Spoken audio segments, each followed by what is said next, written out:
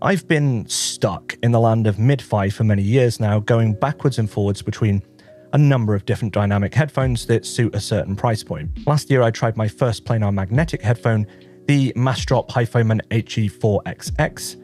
I was impressed with the rather different characteristics to the usual dynamic headphones that I was used to. So for a while now, I've been dying to try something a little bit more high-end, but planar headphones tend to be just out of my price range. So when Hifiman offered to loan me their Sundara to review, of course I said yes please. So is it any good? Well, let's get into it. Hey guys, this is Noel and this is Wheezy Reviews, and each week I take a look at something audio related and let you know what I think. So if you're into that kind of thing, then make sure you subscribe. Now this is a long review. You guys know how I go in for those long detailed reviews. There will be timestamps in the description if you're into the whole brevity thing. Now, as I mentioned in the intro, Hifiman did loan these to me for my honest review, and as always, whether I purchase something myself or get sent a review unit, I'm always going to give you my honest take on them.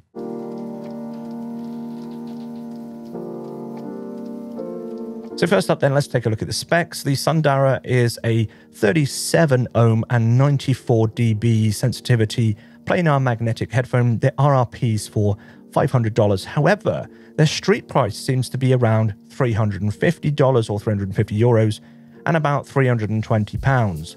And that's a fair bit less than I paid for my DT 1990 Pro. Now 94 dB sensitivity means that they require a fair amount of juice to drive, perhaps more so than on my 6XX, but I can drive them off of my phone without any issues. As always, run these with a good source to get the most out of them. Hifiman says that the name Sundara is a Sanskrit word that literally translates to beautiful. And as they say, beauty is in the eye of the beholder, but I'm not sure if beautiful is the word I would use for the Sundara. I mean, yes, it is a really good looking headphone, but in a more functional way than that of opulence. The Sundara's planar magnetic driver uses Hifiman's Neo Super Nano diaphragm, which they claim is 80% thinner than previous designs, somewhere between 1 and 2 microns thick, which allows it for a very fast response. And I think I have to agree, this is a very quick headphone, but more on that later.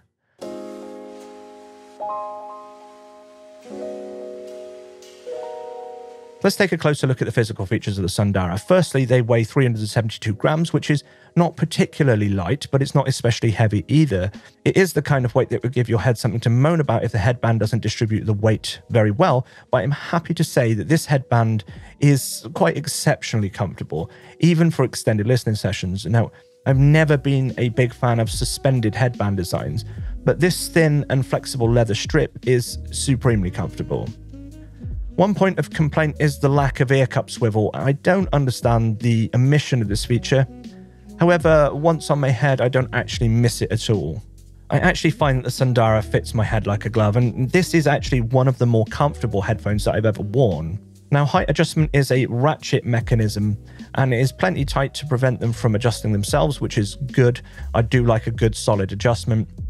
The ear cups have some vertical movement. However, just like on the HE4XX, it is a little bit stiff, so they might not adjust your head automatically, so you might need to give them a bit of a push once you've got them on your head. Over on the back of the ear cups, you have this wide wire mesh covering the back of the driver. And let's take a look at the ear pads. They're a hybrid design with this fabric material on the inside that touches your head, as well as a perforated pleather on the inside and a non-perforated pleather on the outside. And they're also fairly plush, but they're not memory foam or anything like that. They're also wedge shaped, so they're thinner at the front than they are at the back. I actually find these ear pads to be excellently comfortable, and also clamping force I think is on a similar level to the DT 1990 Pro or a new HD6XX or 650. I don't find it uncomfortably tight, but it has a good secure fit on the head. All in, I've got no complaints in relation to the comfort, which is unusual for me.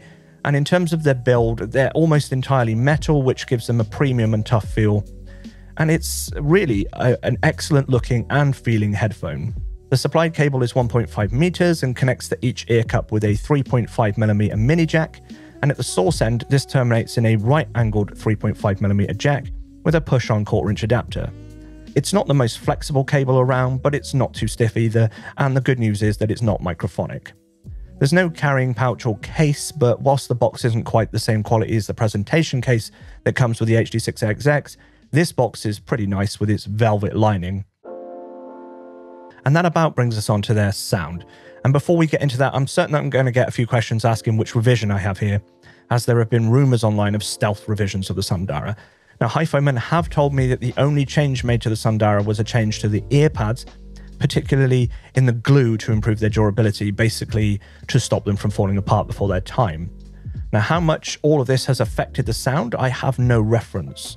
I have measured this pair with my mini DSP ears, and they measure the same as the graphs that you're going to find from Inner Fidelity, from Ratings, and from Oratory 1990. All listening was done from my PC using lossless sources through an O2S DAC, and I'm going to be making comparisons with the HD6XX, which is my reference headphone, and the HE4XX is the other planar I have here for comparison, and I might make a few references to the DT1990 Pro as well. And I'm going to start out with Soundstage, and unlike the rather intimate soundstage of the HD650, the Sundara has an impressive sense of staging. It's still not a huge staging, and it does fall short of the likes of the AKG K712 Pro, but it is good in its own right. Now, imaging on planar magnetic headphones feels quite unlike any dynamic headphone I've ever heard, and I should clarify that the only planars I have tried so far are from Hifiman, so I can't say if this is a phenomenon experienced universally on planar magnetic headphones, but it is something that I've noticed when I first tried the 4XX as well as the Sundara. So if you excuse the metaphor, I experienced the imaging of the Sundara like layers upon layers, almost like peeling back an onion. It feels like I'm actually surrounded by an almost, I hate to use this word, but an almost holographic sense of sounds separated and layered around me. And I've no idea if I'm putting this into words very well, but it's unlike anything I've ever heard on any dynamic headphone. A great example is Deep Jungle Walk by Asterix, which has a lot of sigh elements that move around you. The Sundara provides perhaps the most fluid and immersive reproduction of these sounds on any headphone I've ever heard. Again, I'm not sure if that makes any sense, but this is the only way I've really been able to explain it so far.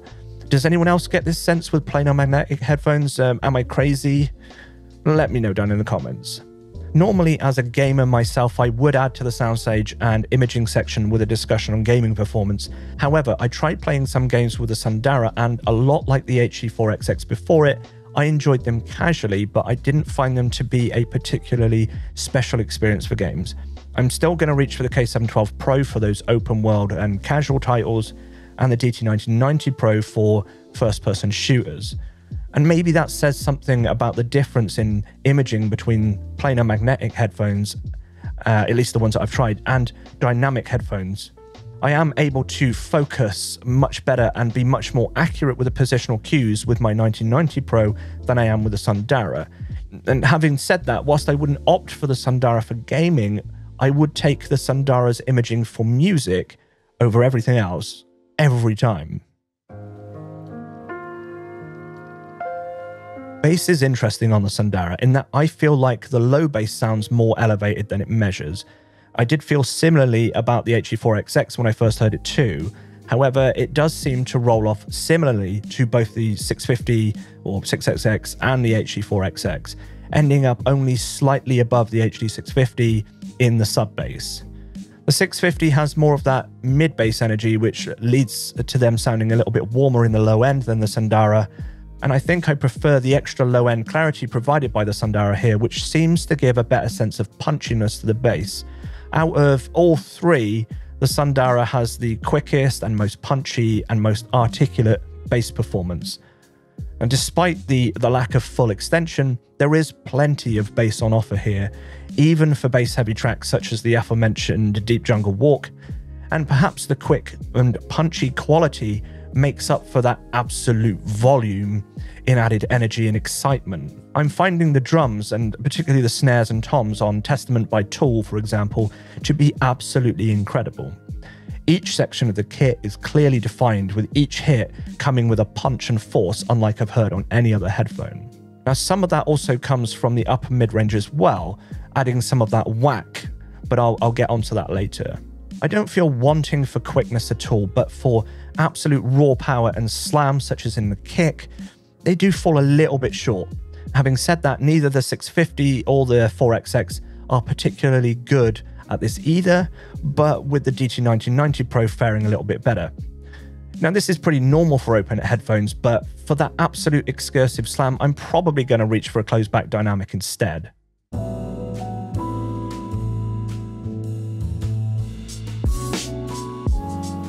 Mid-range is rather excellent on the Sundara. I almost have very little to say because I don't find there's anything wrong, nothing to complain about. There's a little bit of low-mid energy that gives them a good warmth, but not as much as on the 650. And I appreciate the added clarity that gives the Sundara over the 650. There is a slight rise somewhere around 1 kHz, but not one that really stands out, not something that I really noticed myself.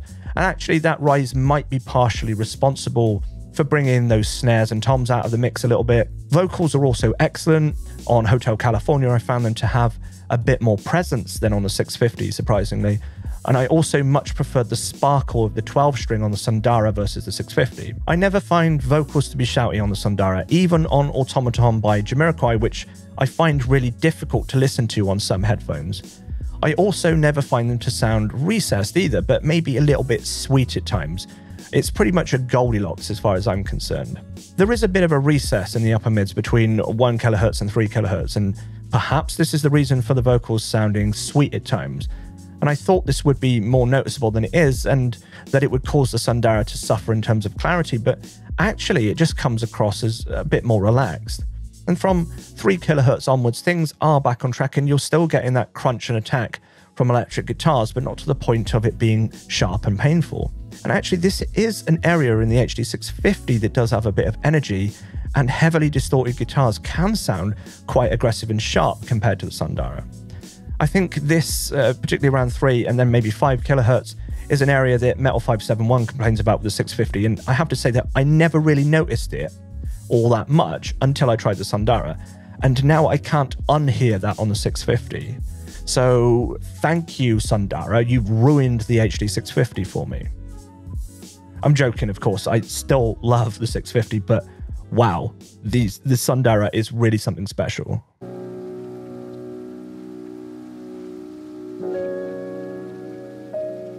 The Sundara's treble is simply top-notch. Where the HD650 starts to roll off, the Sundara maintains a certain amount of energy.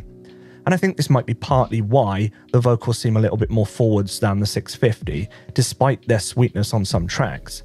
And where the HD650 rolls off some of that upper frequency definition and air, the Sundara allows that to shine. Now, looking at the graphs, there is a bit of energy in the sibilance region on the Sundara. However, there are no issues with sibilance to my ears. But then I am sort of used to Beyerdynamic treble. Now, broken by Sleater Kinney, which can often highlight issues with sibilance, I didn't notice much at all on that track. And on the whole, I think the Sundara is rather excellent. All in, the Sundara seems to ride the line of being somewhat laid back and relaxed, whilst also having enough energy and sparkle to sound lively and exciting, which is a true Goldilocks tuning. On to detail and resolution. Without getting too deep into the philosophical question of what is detail, I think most people can agree it is somewhat obviously the ability to reveal and pick up on the details, the slightest intricacies and elements of a recording. Now, I'm a mid-fi guy. I haven't heard kilobuck headphones, anything over $1,000, but in the mid-fi space, the Sundara are perhaps the best headphone I've ever heard. That's if you go into such labels. In fact, is this even a mid-fi headphone anymore? It's certainly top of mid-fi pricing, but I think this is without a doubt a hi-fi headphone. I think I'm going to have to talk about the DT 1990 Pro here, which many people believe to be incredibly detailed, although there is debate on the reason why it is detailed. Until the Sundara, the 1990 was the most detailed headphone I'd ever heard, and I stand by that fact that it is able to resolve detail incredibly well. And I think that the most major complaint most people have with the 1990 is a question of whether or not its price is worthy of that detail. And also, the 1990 has a significant emphasis in that upper treble in its frequency response, and that pulls certain details to the front of the mix. And that is what some people refer to as artificial detail. That's not an ideal quality for a hi-fi headphone. Most people won't find that enjoyable to listen to, but you can argue that it is a fantastic quality as a professional tool in the studio. The 1990s job is to resolve detail, specifically flaws in a mix, and then bring that forwards in the mix to highlight it and make it obvious. The Sundara, on the other hand, resolves detail very, very well, but it doesn't bring it to the front of the mix. It simply handles detail with a deft musicality and moves on. Recently, one of my patrons, Alberto, put me onto a string quartet album, Beethoven Around the World, and I've been listening to a lot of that on the Sundara. The sense of staging and of imaging is fantastic, and the detail is if I was in the room. The sound of a foot being dragged along the floor as one of the players gets a bit energetic with his playing. The sound of a bow sliding ever so slightly sideways against the strings. A slight breath inwards and fingers making contact against the strings, all presented as part of the recording in a sense of musicality I've not heard on any other headphone.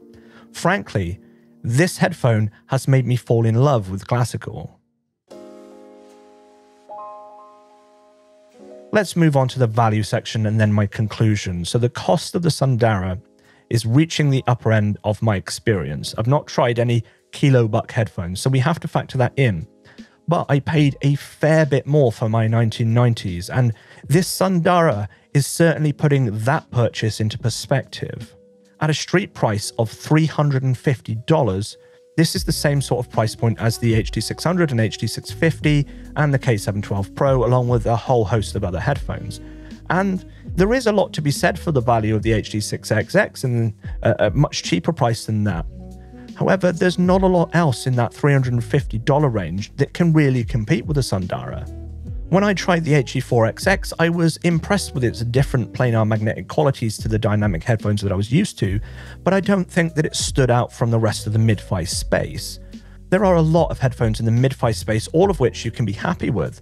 All have their strengths and their weaknesses, but none of them really stand out above the others in the same way that the Sundara does. Currently, my top 3 headphones are the K712 Pro, which is my go-to for most gaming, as well as some music, the DT1990 Pro, which is my go-to for competitive gaming, and the HD6XX, my go-to for listening to music. And I'm going to stick with my picks for gaming for now, but for the enjoyment of music, the Hifiman Sundara absolutely takes the cake, and I would take this over anything else I've heard. At this price point, I don't know what else there is that can even try to compete. So, you know what that means, Hifiman? You ain't getting these back. I'm joking, of course. You can have it back, but I think I'm just going to have to pick up a pair of these for myself. So where would you go from here? The Hifiman Ananda, the Dan Clark Audio Aeon 2, the Audeze GX or LCD2? These are all options. Leave that down in the comments on your thoughts. And I think that's going to just about do it for this review. If you like this video, then don't forget to leave a like. And if you haven't already, then please consider subscribing. And thank you so much to Hifiman for sending these over for me to check out. It's been a real joy to use these for the past few weeks. And thank you so much to the patrons. And if you want to support the channel, then check the links down in the description. You can also support the channel by commenting, liking, and sharing. It all helps me out a lot more than you think. And as always, thank you so much for watching and for making it all the way to the end. And until next time, have a good one.